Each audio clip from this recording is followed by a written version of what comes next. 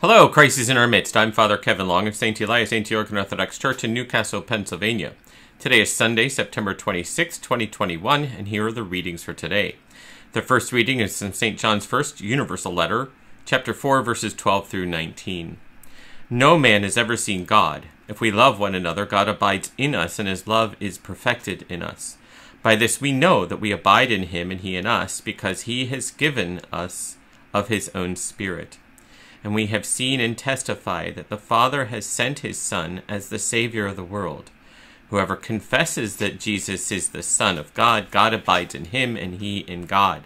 So we know and believe the love of God has for us. God is love, and he who abides in love abides in God, and God abides in him.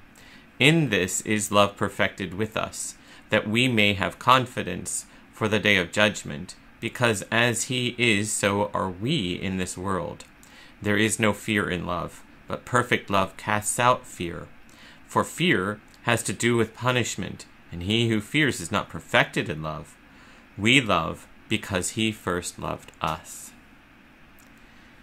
And today's gospel reading is from the Gospel of St. John, chapter 19, verses 25 through 27, and chapter 21, verses 24 and 25. At that time, standing by the cross of Jesus were his mother and his mother's sister, Mary the wife of Clopas, and Mary Magdalene. And when Jesus saw his mother and the disciple whom he loved standing near, he said to his mother, "Woman, behold your son." And then he said to the disciple, "Behold your mother." And from that hour the disciple took her to his own. This is the disciple who is bearing witness to these things and who has written these things. And we know that his testimony is true. But there are also many other things which Jesus did, and were every one of them to be written, I suppose the world itself could not contain the books that would be written. Glory to thee, our God. Glory to thee. So today, we come to the end of the readings of Tito Colliender's book, The Way of the Ascetics, the concluding chapter 26. And the title of this chapter is On the Pearl of Great Price. Stripped of all knowledge, lacking in every good thought or deed, without memory from the past or wish for the future, as useless as a worn-out rag, unfeeling as a stone in the path, corroded as a worm-eaten mushroom in the woods, mortal as a fish on the shore, and grieved to tears over this wretched plight of yours, thus you will stand in prayer before the Almighty, your Judge and your Creator and Father, your Savior and Master, the Spirit of truth, the Giver of life. And like the prodigal son, you will stammer out of the depths of your impotency, "Father, I have sinned against heaven and in thy sight, and I am no longer worthy to be called thy son." That's Luke 15, chapter 15, verse 21. Lord Jesus Christ, Son of God, have mercy on me, a sinner.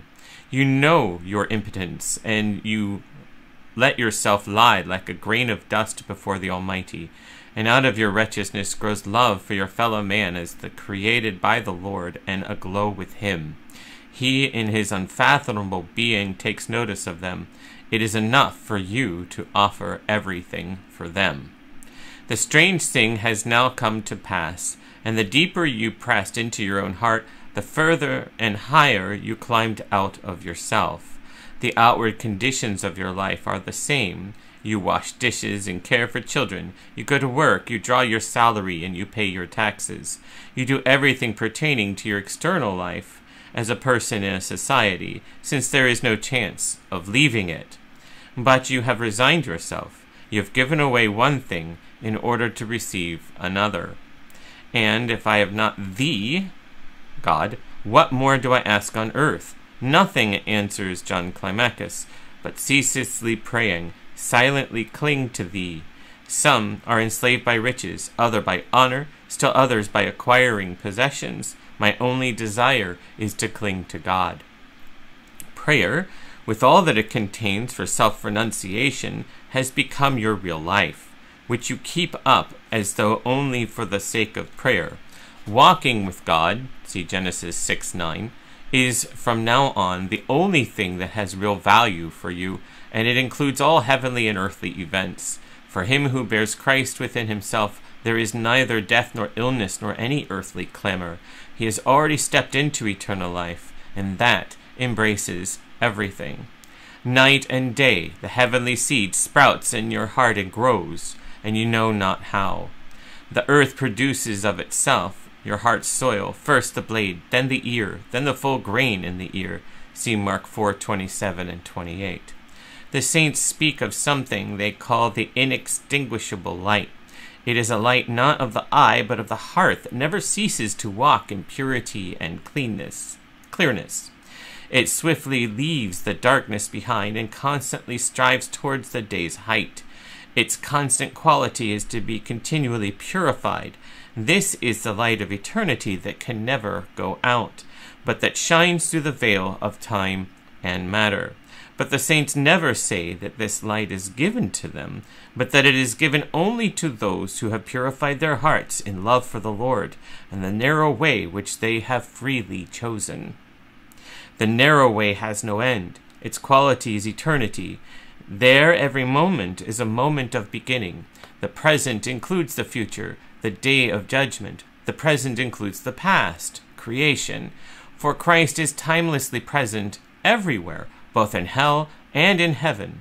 With the coming of the One, plurality disappears, even in time and space.